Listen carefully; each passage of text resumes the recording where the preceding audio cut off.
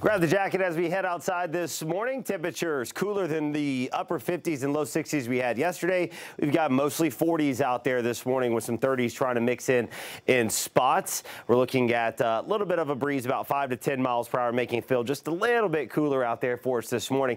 Not a bad day coming up on the backside of the cold front yesterday. We have 60s today. We'll see a lot of mid 60s with a few upper 60s up to 67 degrees. Gusty north winds. They'll be sustained today.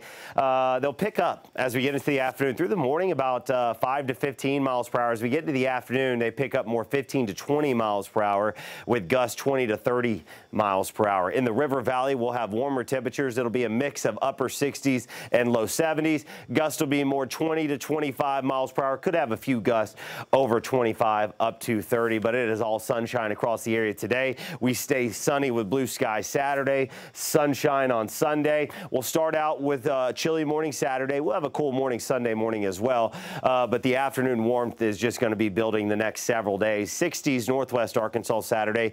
We'll get those 60s and low 70s in the River Valley. We're all into the 70s on Sunday as south winds pick back up, bring that warmer air back in our way. We'll look for gusts on Sunday, 20 to 30 miles per hour. All right, we'll talk about warmth building Monday, Tuesday. Now, as we go Tuesday night to Wednesday, our next cold front's going to approach. So Tuesday night, we're not saying widespread rain and storms right now, but I am highlighting the potential here of at least some scattered showers and a few thunderstorms. A lot of information still to come, but the chance for a few scattered showers and thunderstorms right there on Tuesday night. Again, we'll be watching that for you as we get closer to that storm system. Here's a look at your Northwest Arkansas 7-day forecast. It's what you want to see. Warmer weather building in the next several days. 70s and 80s back on Monday and Tuesday. Got a lot of windy days mixed in there. It's getting to be that time of the year.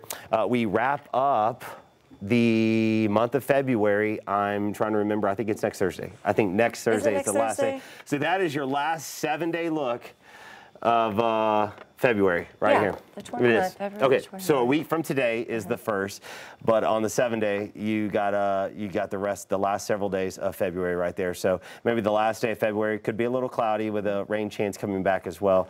A little cooler on the backside of that front.